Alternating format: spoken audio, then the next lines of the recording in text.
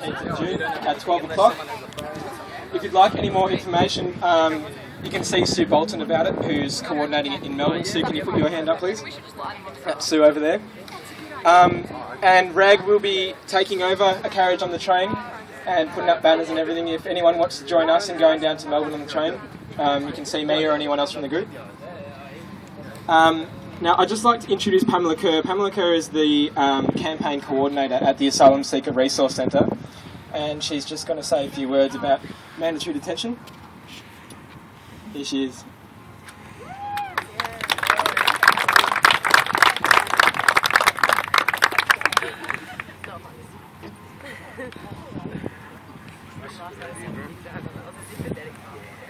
Hello everybody.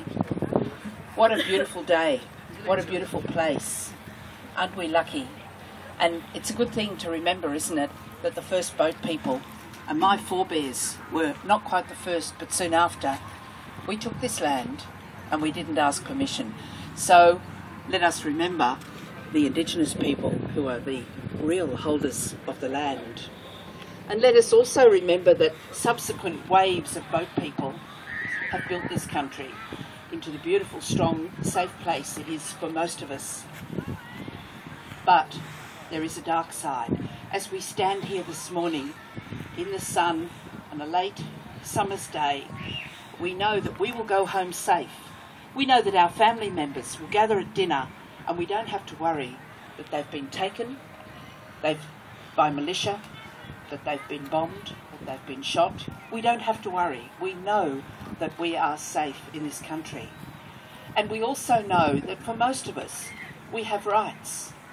But there is a dark side, and that's why we're here today, because you are very special people. You're going against the tide. You're actually questioning. You've opened your eyes. You know what a wonderful place this country is, but you also know that it's got a dark side. And that dark side is seeing 5,000 people locked up in detention centres in the most isolated parts of Australia. In Sherga, I went to Sherga, hundreds of men locked up there in a place 40 minutes from Weipa, a tiny little town which depends on mining and crocodiles. I mean, just a godforsaken place. Darwin, Curtin, Christmas Island, all the faraway places, and they've put these people as far as possible from your eyes, your hearts, the media's eyes, the legal rights that they're entitled to. But let's not talk about generalities. Let's remember we're here thinking about people. Yesterday I went to the MITA, the Melbourne Immigration Transit Accommodation, down the road in Broadmeadows. I know some guys. There used to be teenagers there, and then they removed all the kids. The Melbourne people and the Melbourne lawyers were a little bit too activist for their liking, and now there are single men in this camp, and they're coming and going and toing and froing. But I want to tell you what happened yesterday. I went to visit some friends who I know need lawyers because their cases have reached that stage, and I was drawn to a Sri Lankan man who's been there for 3 years, nearly 3 years. He's been in Christmas Island, Darwin, and he's in Melbourne. And this man is very, very ill. 3 days ago, he begged a senior officer to kill him. He said, "I have nothing to live for, please kill me," and then banged his head on the ground in desperation. 2 days ago, he was visited by the Human Rights Commission. After that meeting, he went back to his room and took an overdose. And yesterday, when I saw him, he's so unstable on his feet, the guards were walking him around. Now, you know, we know that Serco guards and DIAC people are in a very punitive, corrupt system. But we have to remember too, they're not all evil. And clearly there was a great deal of concern for this man, but they can't do anything, so they don't. Now, the man came and sat down next to me, and he sobbed silently, shaking. And then he said to me, "Come to my house, I will show you my daughter." So he led me across the compound to his dormer door, and the guard stepped forward and said, "You can't go in." I said, "Don't worry, I'm not going in." And he pointed to a little red balloon on the bed, and he said, "Look, my daughter, she's sleeping." And then he said, there was a green balloon. He said, "Look, my mother, she's crying for my brother who was killed. He's gone to Jesus. I want to go to Jesus too." This man is hallucinating. He's psychotic. We have broken the spirit of his mind to the point where he can't deal with it anymore. So he's imagining his baby daughter and his mother in his dollar room. He wrote a letter a couple of days ago to his lawyer. I spoke with the lawyer this morning. I probably don't know anybody who will listen, really. The lawyer said to me, "This letter must be public."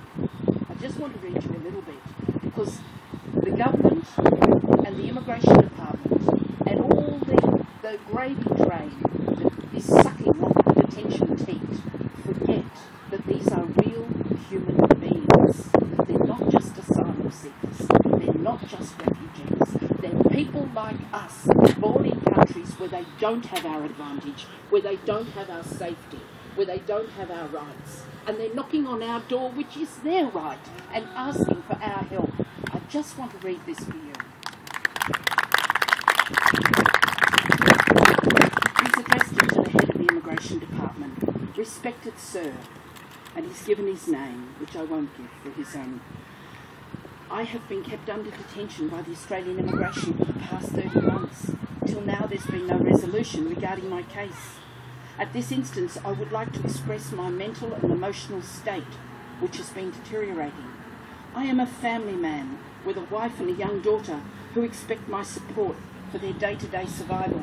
My future at this point is a question mark, where I'm unable to pursue further education or livelihood, to be a good father, to provide for my family or myself." He said, "I'm also faced with the responsibility of taking care of my elderly sick parents and my elder brother's family. My brother died on the 30th of February 2010. And then he goes on and he says, "I have coped, and I am forced to write this as I'm unable to go through this situation and handle this anymore, which is torturing and killing me. I request you and beg you to give me an opportunity to restart my life in Australia." And he goes on, "If you're unable to grant me the token to live a decent life in Australia like any other human beings, I beg you to kill me on a mercy basis now. As I am unable to handle this anymore, I've lost the ability to revive my strength in coping with the situation." Now, he is just one of many. There are the people who have got an adverse ASIO security mark. No one will tell us why or how, but there is a leaker in ASIO who has said that this man was chosen because he spoke English and he was on the oceanic flight. This is payback. They saw him as a leader. He was not a leader of that movement. What he did was he used his English skills to interpret to the people and to the officers when they were negotiating. He is getting payback. Now, ASIO will not release the reasons why they give these adverse security assessments. Can you believe it? Can you believe that you could be charged by the police and not told why? That's the situation these people are in. There are other people in our detention centres now called POI. This is a new one in the last week. Persons of interest. What does this mean? This means people who may have been charged with a crime whilst they're in detention.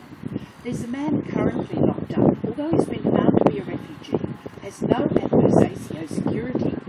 He stole a packet of turmeric. A packet of turmeric from the kitchen during the Christmas Island riots, and for that he remains in detention for 11 months, waiting for a court case. This is the bizarre and ridiculous situation that you're not reading in the media, but this is the fact. He gave a packet of turmeric back, for God's sake, and still they persist in this craziness. There are people who were charged with crimes. There was a young bloke charged with a crime, found to be a refugee, positive security. He sat and waited in detention for 11 months to face a trial on his crime of breaking a television set. They flew